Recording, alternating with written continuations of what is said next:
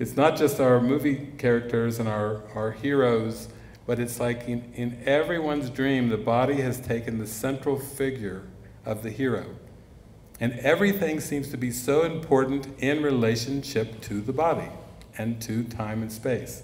So when we do spiritual practices, whether it's meditation or all different types of forgiveness, what you're actually doing is you're loosening your mind from those time-space coordinates.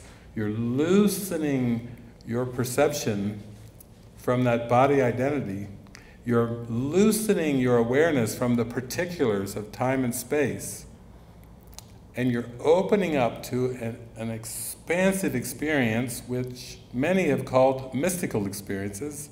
Some have them through drug experiences.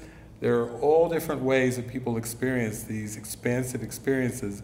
But what they do is they give you a glimpse that you are not what you think you are. You are so, so much more than what you have believed yourself to be.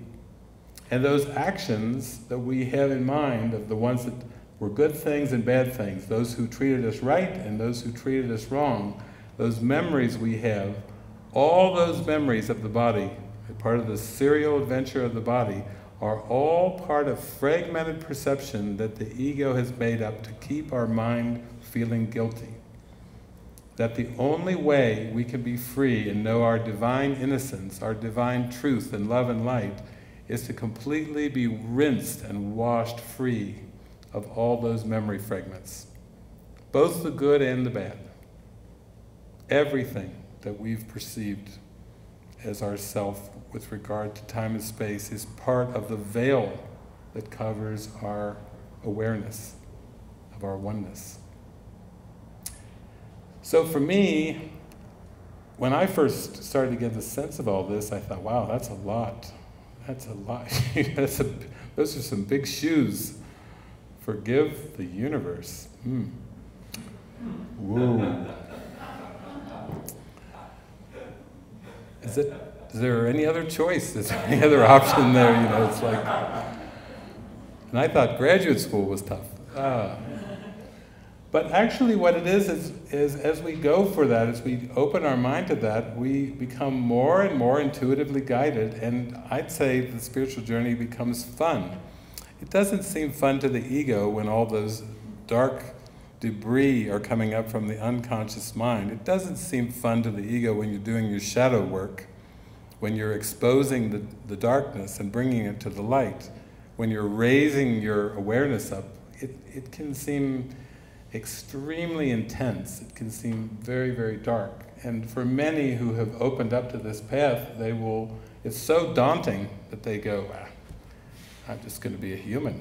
I mean, it's just, it was better before I took the lid off. I had a pretty good life when the lid was still on. But when I pull the lid off, it's kind of like pop goes the weasel. I mean, it's the shadow comes up. And Jesus does tell us that the more you look at fear, the less you will see of it. Meaning the more that you raise the fear to the light and you look open-eyed at your fears, they're fully brought up and you can look at them, the less you will see of it reflected in the world. You will start to see more and more and more reflections of that love and light that you truly are. That's wonderful. That's important to know, that there will be these reflections of light coming into your awareness, because we need those. We need to know that we're making progress. We need to know that we're making a movement back to that light. We need to be convinced, and those reflections of love and light are amazing.